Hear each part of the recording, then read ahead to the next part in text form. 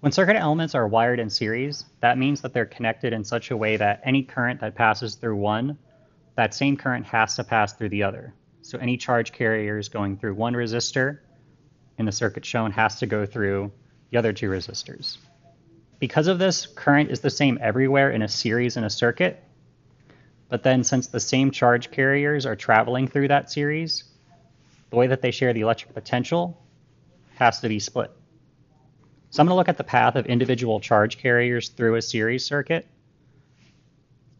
So if I have one positive charge going through this series circuit, it's going to leave for a positive charge out of the long end of the battery on a circuit schematic, and it's going to be carrying the full electric potential it was given by the battery, which is V.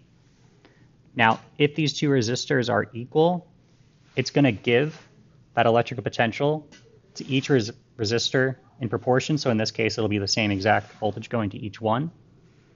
So after it goes through R1, if it entered with the full battery voltage V, it's going to leave with half. And then it'll give the other half of the voltage to the second resistor. And then it's going to leave both resistors with 0 volts, then go back to the battery to restore the electrical potential, and then go around the circuit again. When multiple resistors are wired in the same circuit, there's something called the equivalent or total resistance. When they're wired in series, it leads to more resistance overall. So these two resistors here, R1 and R2, are in series. They have the same current, which I'll call I. That's also the current leaving the battery. However, they have to share the electric potential or voltage of the battery. So the battery voltage in total is V. Resistor 1 would get V1 of voltage, and resistor 2 would get V2. And because the voltages add, the total voltage, which is the battery voltage, is the sum of V1 and V2. And then from Ohm's law, V equals IR, the total current leaving the circuit, which is always the same, times the equivalent resistance equals IR1 plus IR2. And in this case, the currents cancel. And I get that the equivalent resistance when resistors are wired in series, in this case is R1 plus R2, but in general, the equivalent resistance is the sum of the resistors that are in series.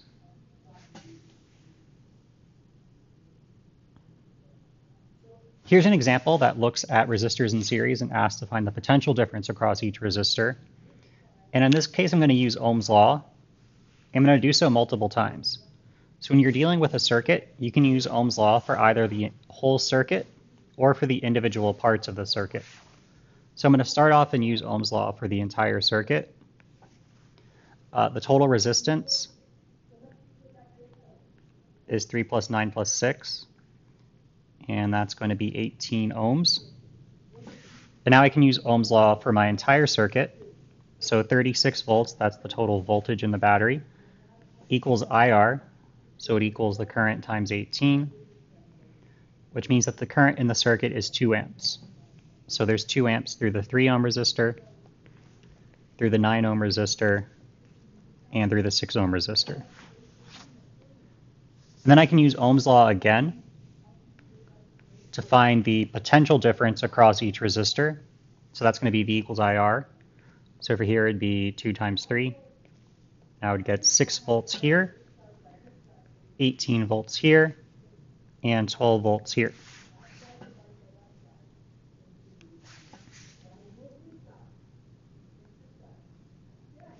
And I'm going to go through and look at what that word potential difference means. So the battery gives 36 volts of electric potential. So when current leaves the circuit, it's going at a rate of 2 amps. And the charge is moving, they're carrying 36 volts of electric potential. So if I go right before the first resistor, there's 36 volts. What a resistor does is it takes the volts away, it uses the volts. So when I leave the resistor, there's only 30 volts left, but the current hasn't slowed down. It's still moving at 2 amps. So then it gets to the 9 ohm resistor and has 30 volts going into it, loses 18 volts, and then has 12 volts left, but still traveling at a rate of 2 amps. And then for the last resistor, it enters with 12 volts, drops 12, and then leaves with 0 volts. And then it enters the battery with 0 volts. This is the case where the potential difference is positive, and it leaves with 36 volts. So when I go around a circuit, each individual charge carrier, it's always moving at a rate of 2 amps. But as it goes through the loop, it's losing volts through each resistor until it gets down to 0, and then goes through the battery again. When circuit elements are wired in parallel, they're wired in such a way that a charge going to a junction in a circuit, such as here, here, or here, has to split so it can only go through one branch of the parallel circuit.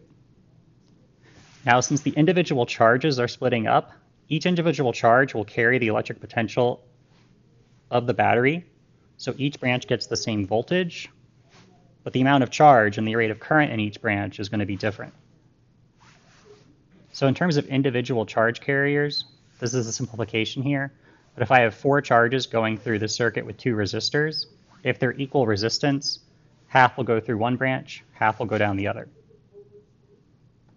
So here I show 2 charges leaving the battery. They each have the full battery voltage.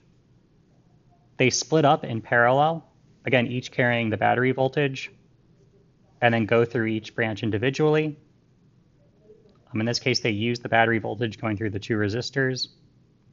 And then after the parallel branch, they join together again and go back to the battery. When you add resistors in parallel, what you're doing is you're actually adding an additional path to the circuit. And what that's going to do is actually lower the equivalent resistance. So in this case, I have 2 resistors in parallel. I have a current leaving the battery, which I'll call I total. And some of it's going to go to R1, some of it's going to go to R2. I'll call these currents I1 and I2. But in both cases, the resistors get the full battery voltage, since voltage is the same in parallel.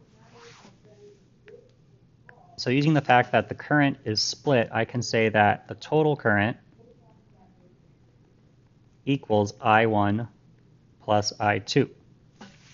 And then from Ohm's law, current is voltage over resistance, so I have the battery voltage over the equivalent resistance equals the battery voltage over R1 plus the battery voltage over R2. And then the battery voltage cancels there, and I get that the reciprocal of the equivalent resistance is the sum of the reciprocals of the individual resistors. All right, the second example here asks to calculate the total current in the circuit shown. This is a circuit where 3 resistors are in parallel, and they're all in parallel connected to a 12-volt battery. So they all get 12 volts of potential difference, which means that the charges going through each branch all carry 12 volts, and those 12 volts are all dropped in the resistors. Now, from Ohm's law, I can calculate the current through each individual resistor. So 12 over 6 is 2 amps. 12 over 3 would be there's 4 amps here, and 12 over 2 is 6 amps. And then current adds in parallel, so the total current is going to be 2 plus 4 plus 6. So there's 12 amps of current in the circuit. That means leaving the battery, there's 12 amps of current, and every charge carrier in that current is carrying 12 volts of electric potential. And then at the nodes here, the current's going to split. So at the first node, I have 2 amps going down, and I have 10 amps going to the right. But those amps are all carrying the same amount of energy, which is 12 volts. And then I get to a second node, I have 10 amps going in, I have 6 amps going to the right, and 4 amps down. And I can go to the bottom here. I have 6 amps carrying 0 volts. It meets up with 4 amps carrying 0 volts. So I have 10 amps and 0 volts. Meets up with the 2 amps in the 6 ohm resistor, and it recombines to be 12 amps, which was the battery current. and it's carrying 0 volts, those volts are restored again in the battery. The last example is a compound circuit. So these resistors, there's a combination of series and parallel. So I have to figure out the simplest combination I can make of series or parallel, and then narrow the circuit down to what's called the equivalent circuit, where there's one equivalent resistor, and I'm going to solve for the current that way.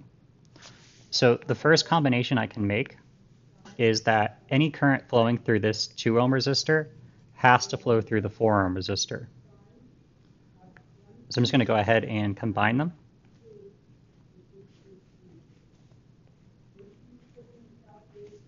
So that forms one equivalent resistor of 6 ohms. I get 12 ohms here, and this 8 ohm resistor is still there. And now up top, I have a node right here, and this is where current has a choice to go to the 6 ohm resistor or the 12 ohm resistor. So that makes those 2 resistors in parallel. So I'm going to combine those 2. So I have 1 over the equivalent resistance here equals 1 over 12 plus 1 over 6. And when I solve for R there, I would get 4 ohms.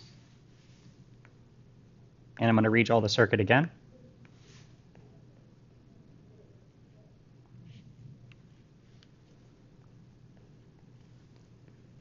So I have my equivalent resistance of 4 ohms. Now I have the 8 ohm resistor and the equivalent 4 ohm resistor left. Those 2 are in series. So I'm going to do one last combination. So for the whole circuit, the equivalent resistance is 8 plus 4, which is 12 ohms. And the voltage in the circuit is 36 volts from the battery.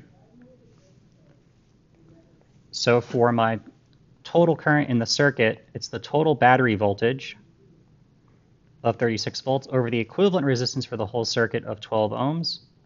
And I get that this circuit leaving the battery has 3 amps of current. So one last thing to note about this current, there's a node right here, or a junction point, where the current splits. And more current's going to go down the path with less resistance.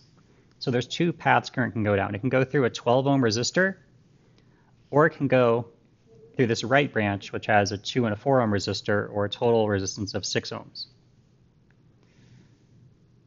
So the ratio of the currents is going to be 2 to 1, but in this case, the 6 ohm resistor is smaller, so it'll get twice the current.